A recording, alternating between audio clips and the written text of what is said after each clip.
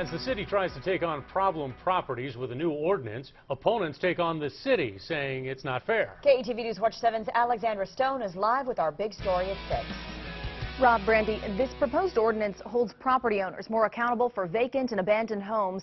Today at City Council, a public hearing on the ordinance drew big crowds and big opposition.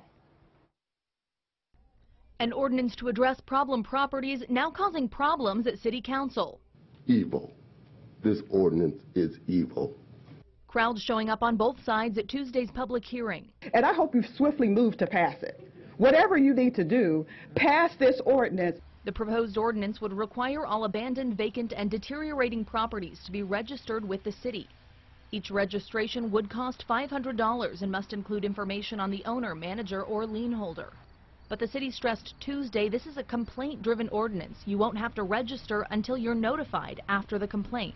This is an ordinance that we've been trying to put into place to deal with a citywide problem. Assistant City Planner Jay Davis reviewing problem properties across the city, saying there are 878 properties on the city's demolition list. The cost to knock them down around $11,000 for a home and upwards of $35,000 for commercial properties. Most of that cost falls to taxpayers. It is time for Omaha to stop the deterioration pipeline.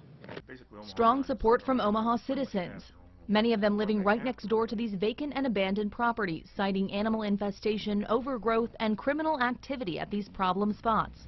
Support from the Omaha Fire Department as well, stating safety as the main concern. Over the last 12 months, the Omaha Fire Department has responded to 72 working fires in abandoned and vacant properties. There have been 4 associated firefighters' injuries as well fighting those type of properties.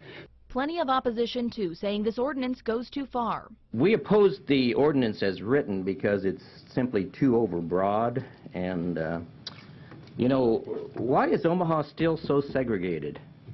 I mean, this whole program this afternoon has been about Northeast Omaha, but this ordinance affects the entire city. And property owners saying they're doing their best and they don't agree with the change. You might as well just lock me up now, because that's where I'm going. I'm not going to pay the fees. I'm not going to pay the fines. I keep my places. I work on them constantly. Now, after all that discussion, City Council members ultimately decided to lay over this issue to take more time to work with both sides. It will be continued in November. Reporting live, Alexandra Stone, KETV News Watch 7. Alexandra.